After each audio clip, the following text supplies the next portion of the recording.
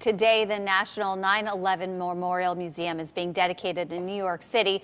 ABC's Taman Bradley is live at the memorial in Manhattan right now with more. Good morning, Taman.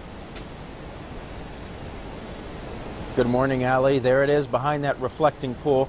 10,000 artifacts, more than 500 hours of video, a fitting tribute to a day this country will never forget. It's one of the largest memorial museums in the world, and it opens to the public next Wednesday. Today is the dedication. Inside the museum, remarkable artifacts. You see clocks and watches frozen in time, a mangled fire truck, the uniform worn by the heroes, the first responders.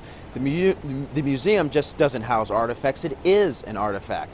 The bedrock from the World Trade Towers is in there, as well as the survivor stairs, an escape route used by hundreds during the attack. On the walls, plaques and screens show how 9/11 unfolded minute by minute. The dedication is at 10 a.m. The President of the United States will be here, as well as the family members of the victims. Back to you, Allie. And Taman, we know some of the victims and the families were opposed to the museum. What were their concerns?